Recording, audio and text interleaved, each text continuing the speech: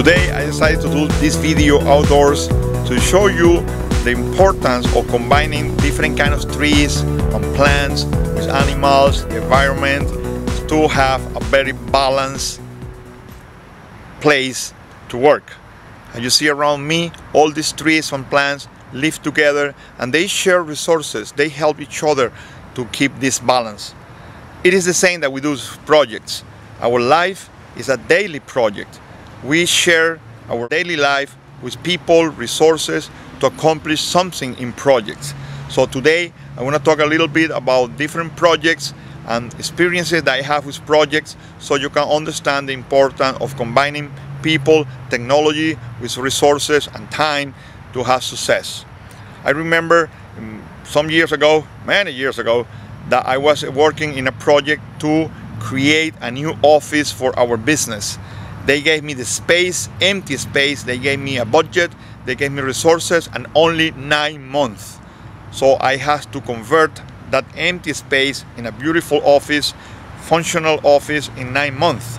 So we have to do all the permits, all the regulations, all the purchasing of materials, computer, information systems, telephone system, air conditioning, electricity, phone systems, fire alarm, extinguishers, you name it. We have to organize all this in 9 months. At the same time, my wife was pregnant of our youngest son.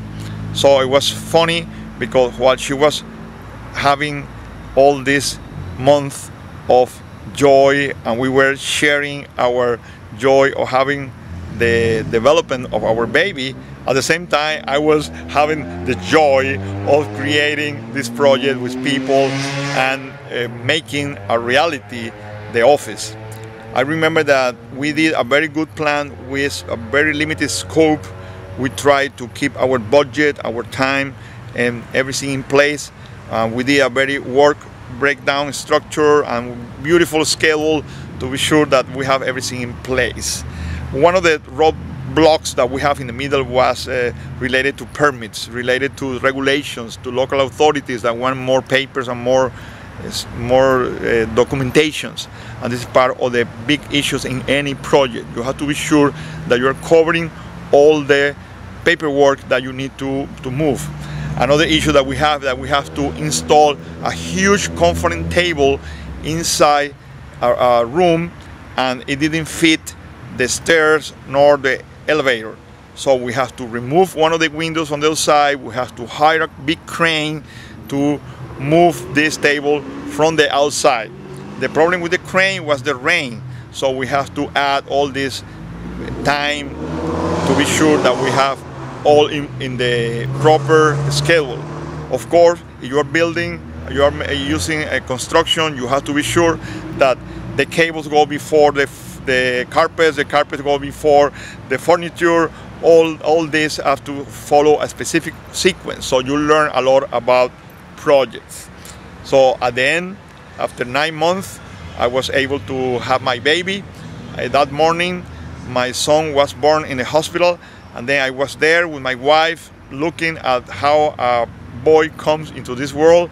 And in the afternoon, I had to change to be in the opening gala of our building with people, the media, the authorities. I had to give a speech, and the president of the company was there too. It was a big day for me for our project. At the end, it was funny because I shared with the people that I had to go back to the hospital because my boy was there with my wife, and it was a great experience. That project was also related to international projects. We were in a company that has to deal with people in different companies, in different countries. We have offices in Miami, Argentina, and we have people all over Latin America. And one of the things that happen in projects is that people believe that all Latin America is the same land. They speak the same language, and it's not. Each country has their own personality. So you go to Mexico, Central America, Panama, and all the way down to Ecuador, Peru, Chile, and Argentina. There are different ways to handle business. They have different way to have lunch. For example, we have very long lunch to talk about businesses. there things you have to get used to the time schedules, to the siesta times, to the holidays. Sometimes they don't work on Friday afternoon, and you have to be sure that you arrive to the city in the right place. It's a lot of mixing the social with the business environment, and this is something that you have to know. In Europe, I also have an experience with projects. We were doing a project to improve the control system and waste disposal of our nuclear reactor, and we were in a meeting with the French. When we arrived, the language was French. They didn't want to speak English, so I had to switch to Spanish and use an interpreter to translate Spanish to French and French to Spanish, because somehow we can understand some of the words. So it was easy to do also the translation. At the end, we did our agreement. We have a lot of fun having our conversations. It was very interesting to learn from each other, and they invited me for dinner. When we went to dinner, we didn't have the interpreter. So we went to the restaurant, and I said, oh my God, how we are going to communicate if we don't speak a common language? Well, at the beginning of the dinner, when they saw my face, the guy started to speak English to me. And then I asked, why you are now speaking in English, that is a common language, and we were not doing the same during our conversations? And the answer was simple. They told me, we do not talk about business in other language than French. French is the business language for us. English is just social. And then I understood the importance of knowing other languages, on other practices, especially when you are also dealing with different currency, different regulations, different time zones. And this is very important to know. As you see, managing project is not just to create a schedule and let's work. You have to plan everything, and you have to be ready to work under circumstances that are not in the plan. You have to be prepared to handle a crisis, an emergency, or to modify your plan in the middle of the journey.